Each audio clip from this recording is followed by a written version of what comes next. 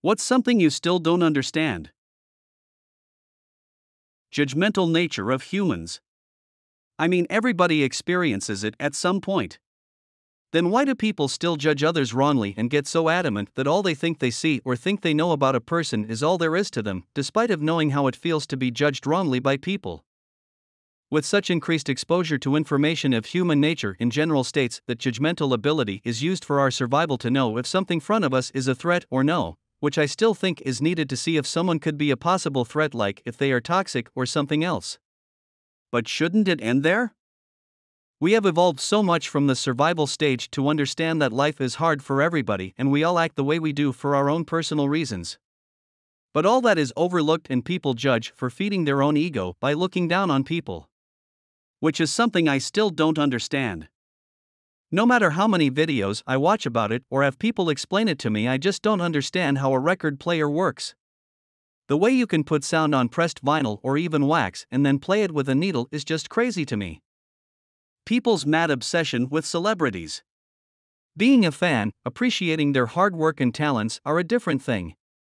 But intervening in their personal lives, obsessing so much so that they ignore their loved ones and their own life, then complaining about how shitty their life is. Some even go to the extent of trolling others for not liking a particular celebrity. Incel/toxic masculinity. I'm a dude too. I was born here in America too. So, I grew up around similar things. I'm not getting laid either. I don't go around hating women and other people. And I'm Asian, so apparently I have the added effect of being invisible to women too? Yet, still I don't have this hate that these people seem to have. I can't wrap my head around it. Parents that don't love their children. I will never understand that. I wish the only people that could have children were the ones that wanted them from the bottom of their hearts. Then we wouldn't have unloved or unwanted children out there. Why some people are so close-minded, it's genuinely not that hard to open up to new things. It's boring when you're stuck with the same mindset and almost your whole life. My dad sticks to his opinion and his opinion only.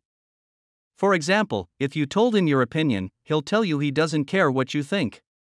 Another example is stuff like the abortion law. It's just people who think they're right about everything. I went a little off topic, but still. How people can have no curiosity and live willfully ignorant, while saying whatever nonsense they make up as if it's fact and just be okay living like that. It's remarkably easy to Google literally any piece of information. Wikipedia exists and is also remarkably well cited with sources. It's just absolutely beyond me. But no, I'm the weird one because I read things to satiate my curiosity. Romantic and/or sexual attraction. I'm aro-ace and I've never been able to see the appeal in that stuff. It just sounds uncomfortable to me, no matter how much my friends rant on about how much they love their so or something.